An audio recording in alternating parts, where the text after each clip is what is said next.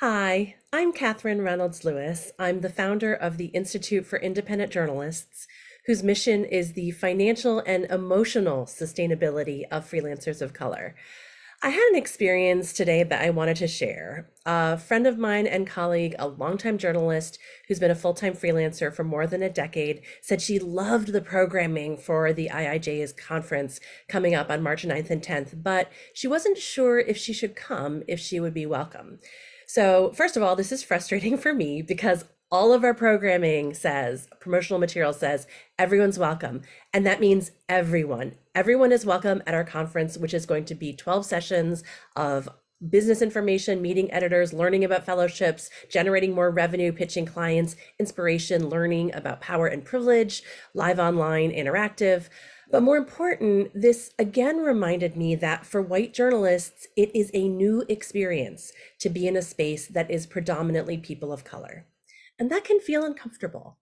So I would invite those of you in that situation to come and sit with that discomfort and recognize for many of us in the world, we sit with that discomfort all the time because the leadership of our industry doesn't look like us.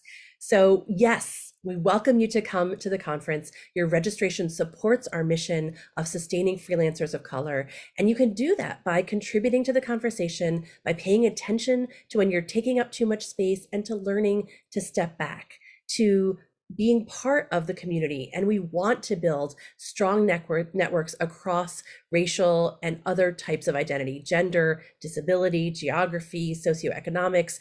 The stronger our networks are and the more diverse they are, the better. So for me, I'm biracial. And that means in some ways, I don't really belong anywhere. I used to say as a child that when I was with my Chinese friends, my hair looked brown. And when I was with my white friends, my hair looked black. And it would be easy for someone who's multiracial or biracial to feel you don't really belong anywhere. For me, unless it's San Francisco, where there are many, many mixed race, Asian and white people, there's not a lot of spaces where everyone shares my racial identity. But instead, I try to flip that and see myself as having the right to be anywhere for the most part.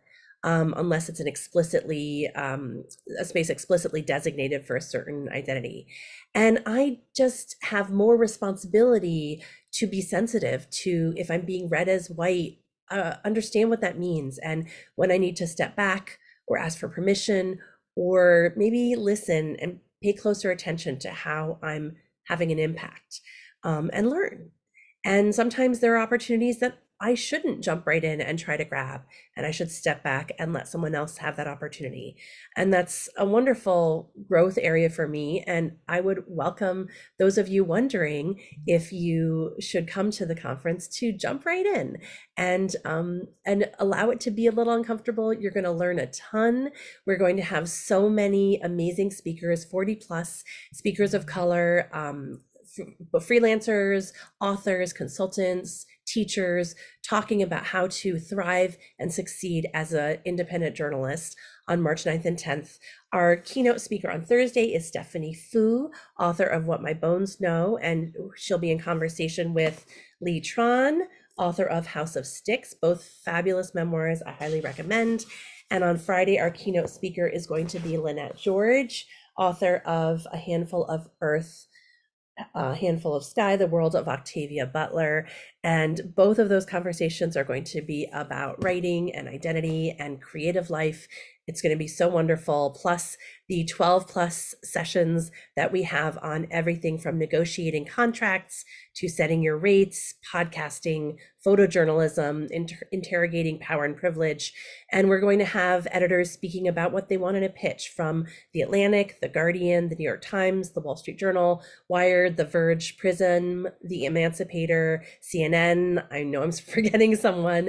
So highly encourage you to ask questions on this live if that's helpful, or send us questions by email at info@theiij.com, and we'll hope to see you on March 9th and 10th. Again, everyone is welcome, whether you are a full-time independent journalist, whether you're a person of color, if you're white, disabled, no matter your gender identity, sexual orientation, geography. I know I'm leaving out a main identifier here, but we want you to come whether you're in it already or you're curious or you're somewhere in between or you're part-time. We really look forward to learning with you and together to creating a more sustainable environment for independent journalists, both in the financial sense and also in the emotional community sense. So hope to get more questions and I will answer them. See you on Thursday.